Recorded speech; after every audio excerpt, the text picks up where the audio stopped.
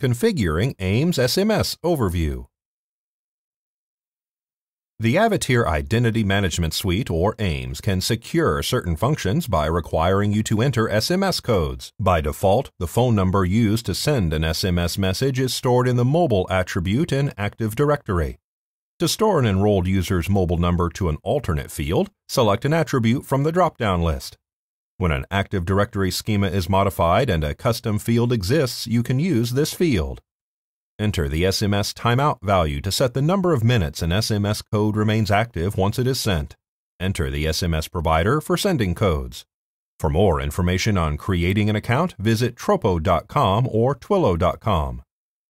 To use carrier email, select the carrier email option and check the boxes for country and carrier name. Carrier information is presented to a user during password station enrollment. In the email menu, select Email Override to prevent enrolled users from receiving SMS codes during system configuration. When Carrier Override is selected, all SMS codes are sent to the override email address.